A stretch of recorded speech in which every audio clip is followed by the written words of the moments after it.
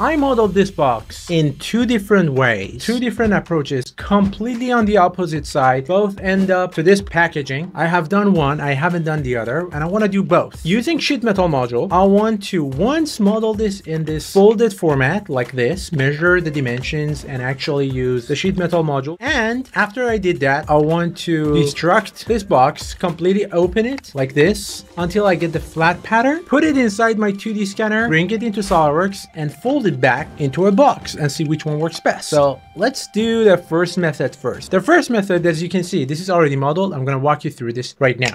So I'm going to walk you through how I did this really quick. Basically, I started by measuring one back side and went to the sheet metal and created a sheet metal with a thickness of 0.4, which is the thickness of this paper over here. And then I took it from there. After that, that would be extending this top bit. So the back side, this is the back side, as you can see. Then we have the first flange, which is this bottom face over here. We have this top flange, which is this one over here. We have this extra layer, which we have here. We have one extra layer. We have this one, this flange over here, this one. Then another edge flange that just comes on top and just sleeps on this and create a 3-layer product, which happens over here. So I have one, I have another one glued to the back. So this is starting to get shape. Over here, I have added these flaps. I have added these over here, these two.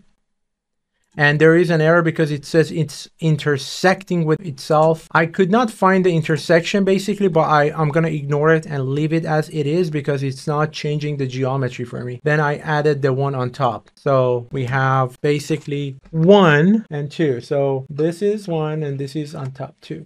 Then I unfold it and this is the flat pattern I get. What I want to test is whether or not the flat pattern that I get at the end is closer to the actual flat pattern I get on the product. Now let's do the other approach. Okay, now it's time to open this without tearing it apart. I just want to open its glued edges like that. I want to open it from here to get the flat pattern. So from here. All right, basically we have two solid bodies here. One is this one. This is another piece that is just glued here. So keep that in mind. I can just leave it here for scanning this, but this is my flat pattern. Now I want to get rid of this extra pieces of paper that are sticking out. Now I'll get to put this inside my 2D scanner and bring it into SolidWorks. All right, after turning the white edges into black, I see I covered these edges really good. So it's clear, except for this last edge over here. But I kind of see this border and I see this line, small line. I think I can use this one and this one to see where they kind of merge. I just saved this as a JPEG to my computer and bring this to SolidWorks. By the way, this video is sponsored by Juliet. No, I wish it was. It's not. So put it here first and click OK.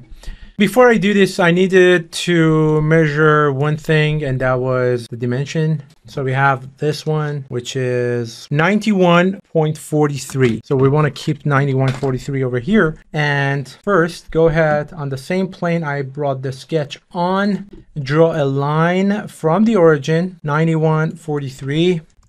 So I now can go back to editing my sketch.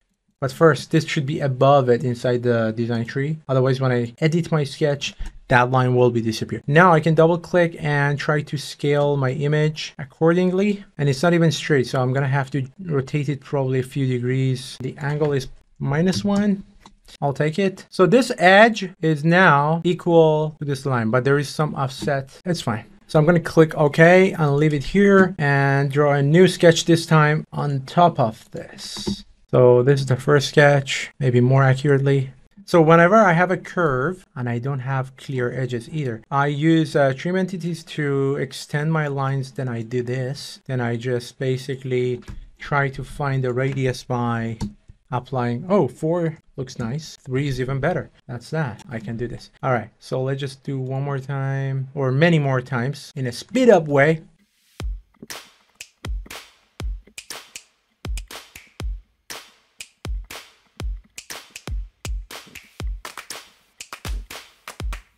Over here, I'm just gonna go straight down like that.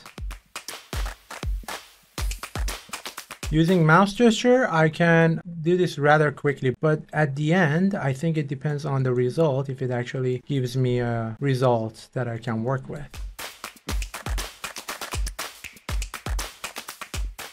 All right, I think I got it. Let me just do round edges.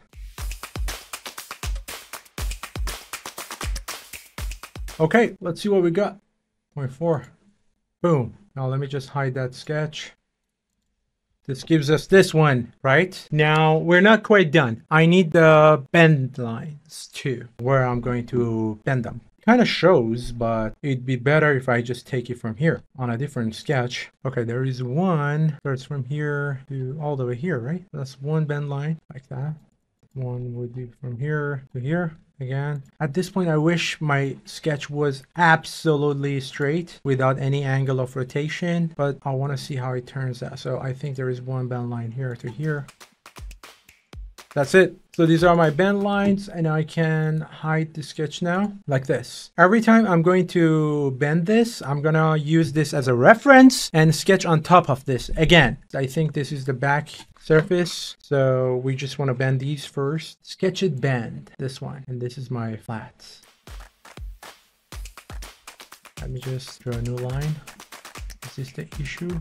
Click OK, and bend this one. Yes, okay. Kinda, okay. But where are these lines? I think I'm gonna have to draw them again. I'm starting to realize that the angle of my drawing makes or breaks this approach. See, it doesn't even do that. I think I'm gonna have to go back and hide this sketch altogether and do it from the top. I think these two would be the first. So we're gonna bend them from somewhere from here to here. See, this is not a straight line, and that's already bad. But I'm gonna stick to it because that's where the corners are. See if it actually works. So this, sketch it, bend. It doesn't do that. This wouldn't be the right order, to be honest. I still need to bend the other flaps, but those two are not working. So this is not the right order. Maybe I can move it a little bit further back. If this method works now, I think I should consider this doable and easy. If it doesn't, then I don't know what to do. I think we come to a halt. Okay, it worked. It worked, so it's doable. So then we first do this one. All right, I want to bend this from here to here, and this one here to here. All right, and lastly, boom.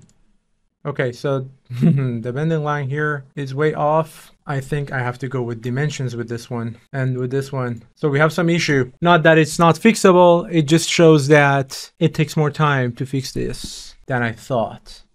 I'm moving this line a little bit further from that bend, so from that point, I mean.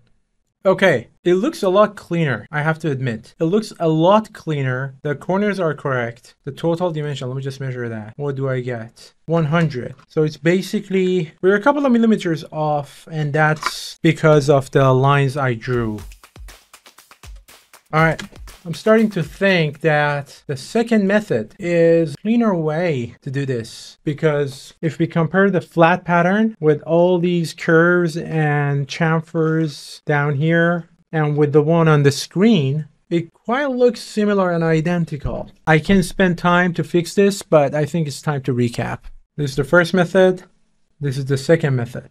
So I guess there are two ways to do this. Each have their own pros and cons. The con for this one is bringing the sketch as accurately as possible into SolidWorks. If it's slightly tilted, then all your vertical lines are now vertical, and it just causes more issues further down the line. So if you want to go with this method, one thing you need to get right is to scale it as accurately as possible in the beginning and make sure your image is absolutely vertical. I think it's even essential to make sure you place this exactly vertical under the scanner. This method gives you a guaranteed flat pattern, but the final bends need more calculation. The first method, where I measured the box in a closed folded format, gives you a accurate dimension for the final product after the bend, but it gives you more measurement and more calculations on the flat pattern to fix the corners, take care of the gaps, So I guess both ways would work